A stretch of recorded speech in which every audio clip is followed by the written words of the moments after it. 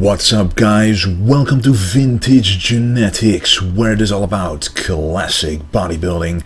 And I was just wanting to show you what the grocery store in the Netherlands look like, because I am aware that especially in America they are much larger and have a much wider product variety. And what I'm doing right here is grabbing some eggs.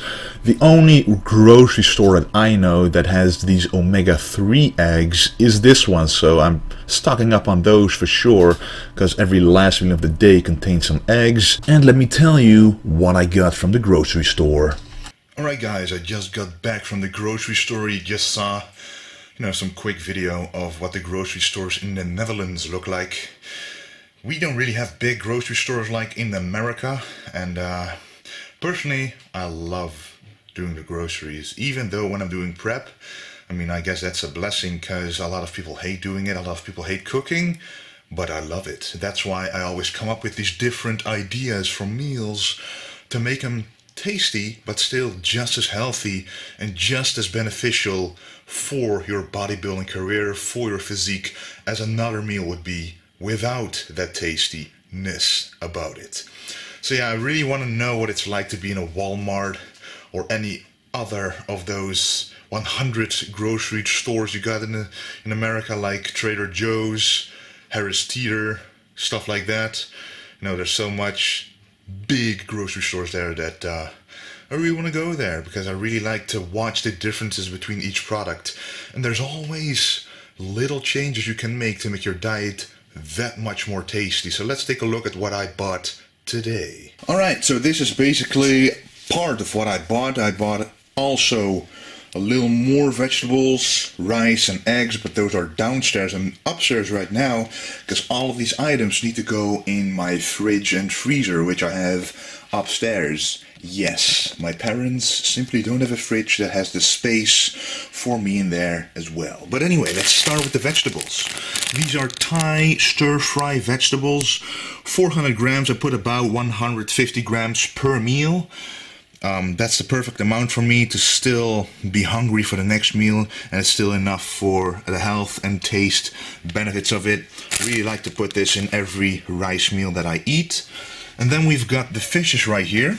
I still had a lot of white fish left of my own, but this is salmon fillet, and you've got wild salmon and Nordic salmon. This is Nordic salmon, and the difference is, as you can see right here, the fats are high, but the protein is pretty high as well. So per portion, they say it's 25 grams of protein, and that's half of this, and I eat one of these every single day, so that's 50 grams of protein in that one meal, and it has a lot of fat in there as well, and most of that fat is omega-3s, so that's a very nice addition to the diet as well, and very tasty.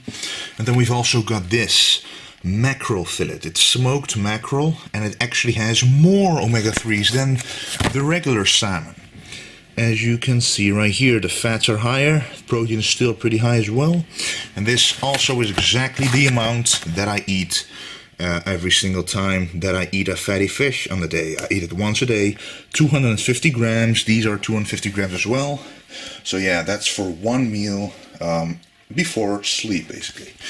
Here we've got some potatoes, and you could buy plain potatoes, but these were actually at a discount, so I decided to take these, and I can, let's see, this is 900 grams in total. Every time I eat potatoes, it's 300 grams once a day, so I can do 3 days with this. And when you look at the ingredient list, and that's what you want to look at when you see marinated potatoes or spiced potatoes, is that you don't see an added oil. And as you can see, potatoes is the first ingredient, and the second ingredient is salt. And when that is the case, you know that it's really mostly potatoes and no other calories are added. As you can see, 82 calories per 100 grams. And it's a lot more tasty than regular potatoes, but it's just a little spiced up meal for your day. And right here I actually got a lot of different garlic and regular shrimps. These are literally stir-fry shrimps, garlic shrimps, pink shrimps, cocktail shrimps, but those are all pretty much the same calories. And again, just like with the potatoes, these are garlic shrimps, right? So you can see they got some herbs on them, but they don't contain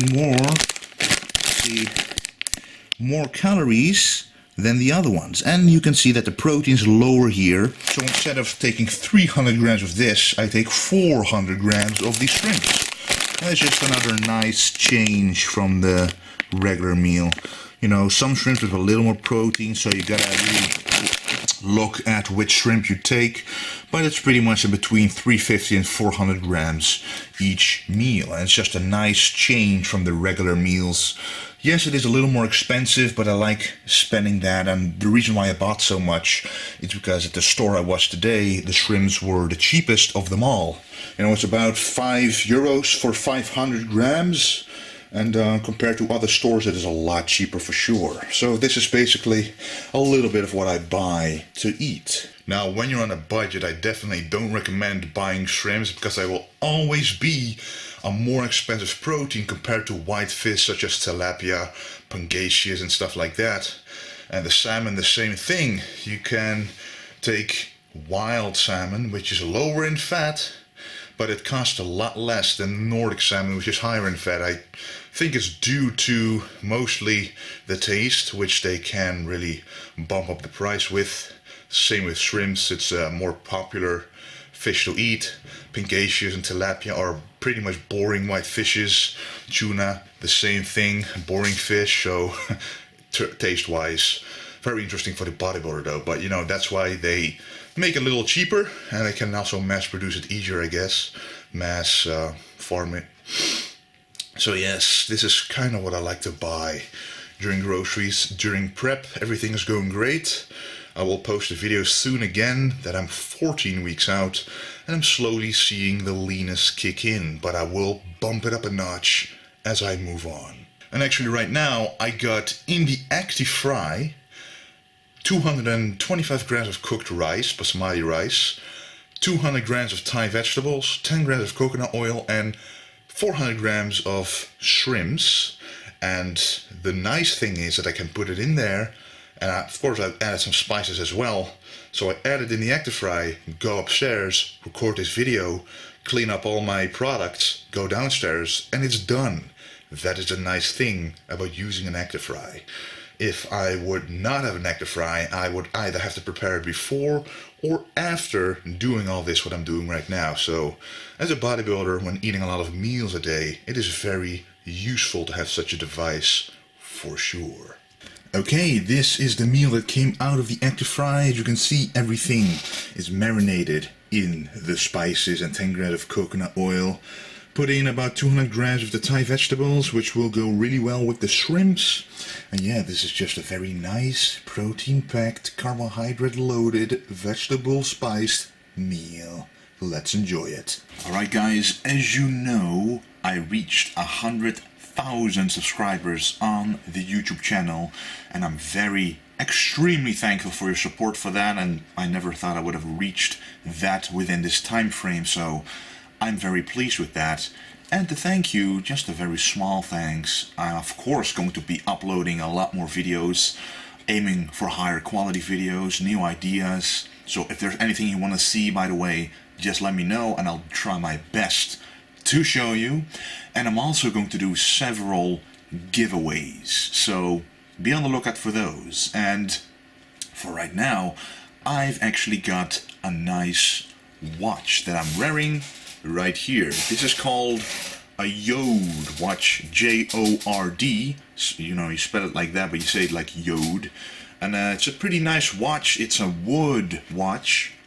And, you know, I saw this website and they had a lot of these watches of wood, and they were very special. And it's actually very light, to be honest. It's, you know, doesn't feel heavy on the wrist at all. And usually I wear like a Fitbit for sport type of events, and with that I mean going to the gym or checking my cardio and heart rate and stuff. But when you go out, I didn't really have a watch. I used to have other watches, but they were cheap, and this time I really, was interested in getting a higher end watch. So this is just one of the many watches, and it's pretty cool. And let me just show you what the package actually looks like when you get it. So it actually comes in this wooden box, as you can see. Pretty nice. Everything is wooden. It's a nice design, and it's wrapped. The watch is wrapped around this pillow, and there's a little drawer right here. It's pretty cool. This is for the humidity. If you store it away, you can do it in here, and it actually keeps the water away, because of course it is a wood watch.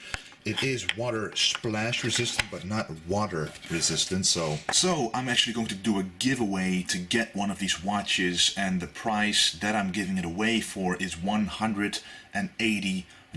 So it's basically a code that you can use to spend on the website, and there's actually a link in the description right at the top to see what it's all about. You only have to write some information, and then you will have a chance to win this prize. But as you can see right here, you can see all the watches. They look pretty nice, and I simply thought it would be a nice thing to show you guys, because that's really something. I usually am not really into fashion, but when it's about this and when it looks like this, I pretty much am.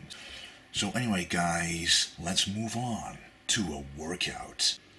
We arrived at the leg workout of today, and I do think it is important that I show a lot of leg workouts, because a lot of people don't really like to see a leg workout, and a lot of channels recognize this, so they post mostly upper body workouts. But trust me, working the legs is just as important for a complete physique as the upper body, even though the legs don't get as much love from everyone. They definitely should.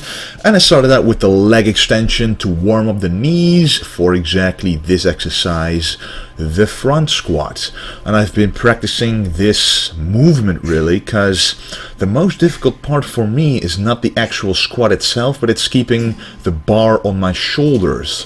I notice that when I go a lot heavier, that the bar actually slips down slowly.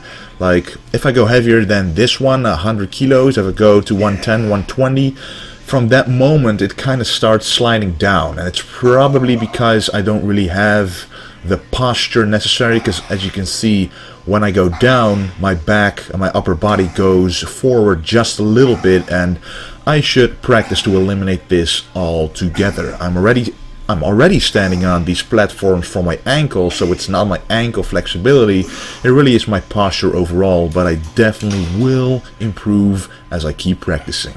And it's a great exercise for the front of your legs, really putting the stress on the quads more so than on the hamstrings and the glutes.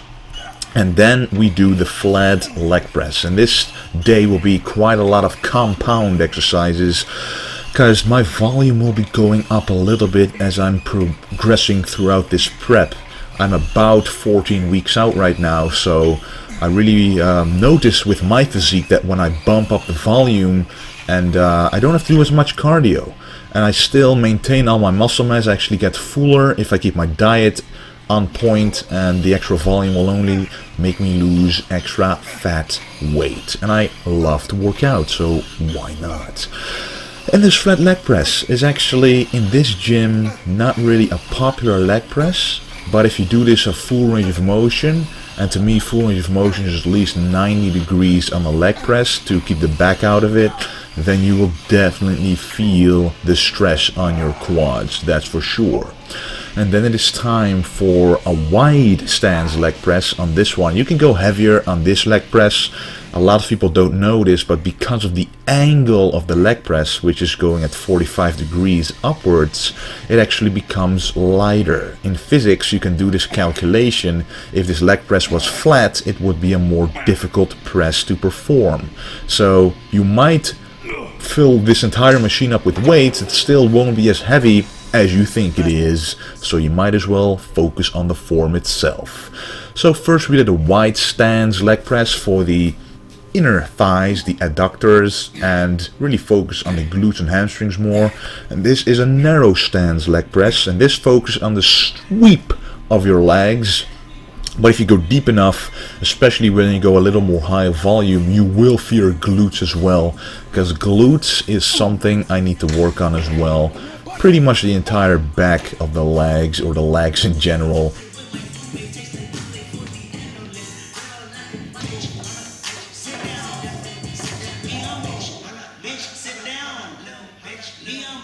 So normally in my off-season workouts I like to stay around 10 reps, sometimes 8 reps, sometimes 6 reps, but I've decided to keep those mostly at bay during this prep for the competition, as I noticed that a pump in the muscle group that I'm working is simply more occurring when I'm doing higher volume. And that's exactly what I will be sticking to, because when I get a pump, I get a satisfactory feeling of working out in the gym, and it actually gives me the fullness that I require to show on stage. And then we do 2 more exercises for the legs. This one is the abductor for the side glutes. This is something I haven't done in a while. I used to do this in the other gym that I used to train because they had a very heavy machine here. But this one is pretty heavy as well. If you go to at least 15 reps, then you definitely feel the burn.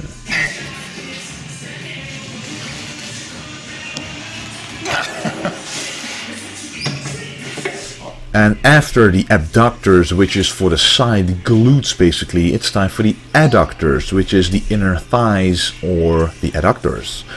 Those are in the inside of your legs, and a lot of people, even though they have great legs, if they miss this inner thigh thickness, it still looks like a thinner leg. You want to give the illusion of a big leg by closing the gap in between those legs. So I used to have this problem during my first competition. The quad development was there, but the inner thigh development wasn't there, so it really didn't look like big legs at all. So that's why I've been working on those for sure. And then the last exercise, the standing calf raise, focusing on this a lot, doing 7 sets.